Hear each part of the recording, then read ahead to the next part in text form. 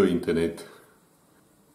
I receive many letters from you, sometimes phone calls, and thank you for that. Many times people are looking for their comrades, people they served with. Or they have other requests, and many of these requests I simply do not know how to resolve. But of course there's a desire to help, and that's what we do at Legacy. We help each other. So I decided as an experiment, let's start something called Legacy Requests. Now, how this will work is, in Afrikaans or English, just record me a message on your cell phone, doesn't matter, in voice. Doesn't need to be video, prefer it in voice alone.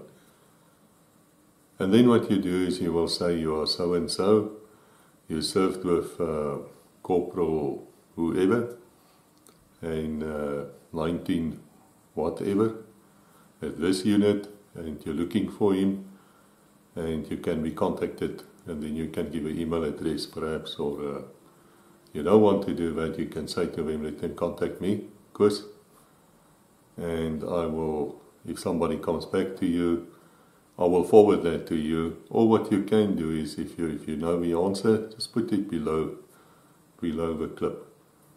And in that way we help each other, and let's see what comes from this. I will ask you though, don't be silly in your request. Let us not abuse this for something because you're angry with a guy and now you want to punch him 40 years later. Let us not do that.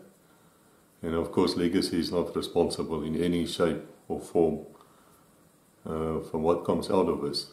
I will listen to all the requests, and if I feel that it's perhaps of a nature which does not belong at Legacy, I will simply refuse to accept it. But that's what I'm trying to do, and there's not going to be any type of major editing on this. It is simply a request between comrades, between veterans, with the best of intentions, I would hope. So spread the word, tell your friends about it, and I'm looking forward to hearing from you. Just to repeat, if you have a request where you're trying to find somebody, almost like die hoekie van die eensames in the old days, or you need to know perhaps some information, make an audio clip, record it on your phone, email it to me at 4xsamil of samil@gmail.com. And if it's possible for us to help you, of course we will do so. Thank you. Hi, goeiedag Koos, dis Phillip Engelbrecht wat praat.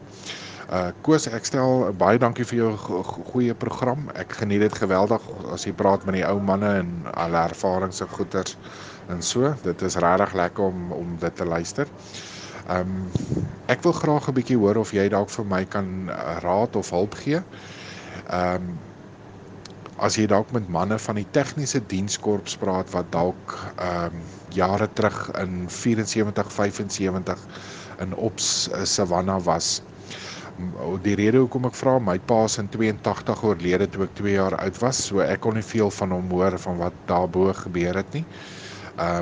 Maar hy is in 74, 75 is hy opgeroep as 'n burgermag tegniese dienskorps lid, en hy is opgestuur, en dit lyk vir my hy was in Angola gewees, volgens wat my ma gesê het, want hy het net hy wou nie veel daaroor praat nie. Al wat hy vir haar gesê het is hy was diep in diep in Angola gewees, en hy het maar hy wil nie daaroor praat nie. So dit is min of meer wat sy weet van hom. Agtergrond van hom te gee, sy naam was Phillip Engelbrecht, was een van sy doopname, en maar ek glo die meeste ouens sal hom seker geken het by Willie Engelbrecht. Hy het van die Vrystaat afgekom. Hy was my oupa het geboor in die verkeerde vlei Brandfort area, en hy het in Bloemfontein as die hoof tegnikus of mechanic, dieselwerktuigkundige gewerk by Clifton Motors in Bloemfontein op die John Deere trekkers, waarvan ek baie foto's en goeders het. Maar so ja, en soos ek sê, hy is daai tyd opgekommandeer en hy's op. Die enigste ding wat my ma kan sê, wat sy kan onthou wat hy vertel het, was dat hulle op 'n stadium iewers by 'n rivier of naby 'n rivier of by 'n dam moes hy 'n eland, ek neem aan dit was 'n eland voertuig, want hy het gesê dit was 'n panservoertuig wat hy moes herwin het en herstel het, en dat hy baie kwaad was vir die infantrie gewees. Ek weet nie of dit UNITA was en of dit Suid-Afrikaanse ouetjies was nie, wat hom moes opgepas het terwyl hy besig was om die voertuig te herwin. En toe hy weer sien, toe is al die manne weg en hulle swem in die rivier of in die dam. En en hy was glad nie beïndruk met hulle gewees nie. So ja, die vermoede is dat hy dalk moontlik, ek weet, dit wat ek van op Savannah gelees het, was op 'n stadium gewees dat daar 'n groot veggroep van 'n veggroep Orange gegaan het op na Savannah toe. Ek het 'n vermoede dat hy dalk daar was of deel van daai manne was, en dat hulle dalk want ek weet veggroep Orange, wat ek van gelees het, was hulle dit reeds veggroep Orange genoem, omdat die manne was so baie wat van die Vrystaat afgekom het hulle dit, lyk my, sommer die veggroep Orange genoem. En so die vermoede is daar, maar waar presies hulle rondgeloop het en waar hulle wat gedoen het, dit kan ek nou nie vir jou sê nie, want soos ek sê, die inligting is maar baie skraal met sy afsterwe. Maar ek sal nog graag wil hoor of jy dalk van iemand weet of so, wat moontlik dalk daai tyd daar was, wat dalk sal vir hom kan onthou. Ja, net so bietjie nostalgies wees. Dankie hoor, goed gaan. En weer eens dankie vir die program.